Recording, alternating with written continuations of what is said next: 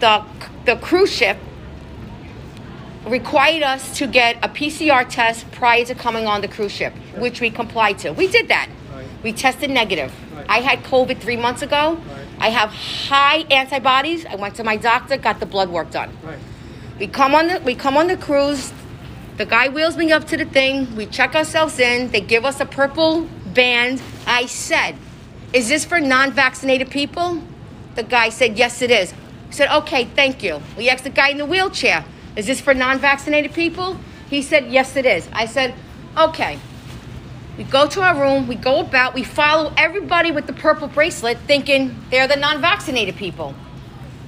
All of a sudden, we're out on the deck yesterday, and security's like all around us. And she notices. She goes, "Why is security all around us?" I said, "I don't know. Maybe something happened." And we were laughing.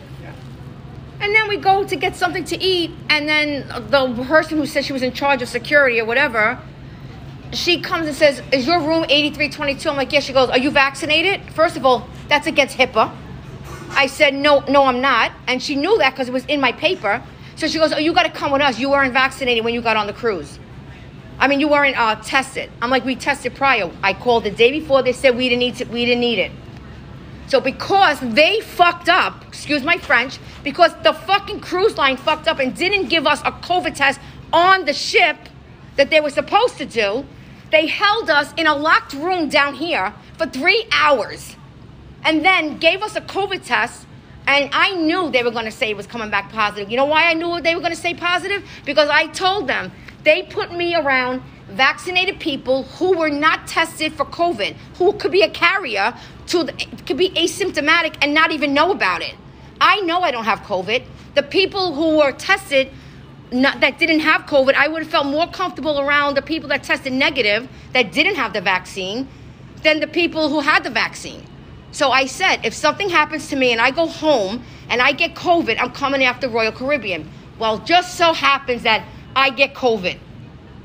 I'm going to tell you, I have an infectious specialist that I deal with.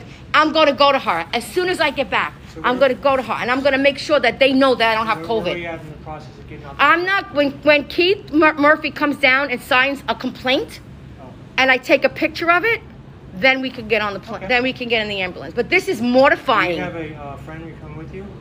But she's come with us too, because she's supposedly, supposedly like with me, so right, she may, yeah. Okay. Whatever. So everybody got that, right? Yep. This is ridiculous. We're waiting for this person from the cruise line to sign something. Yeah. We've asked for a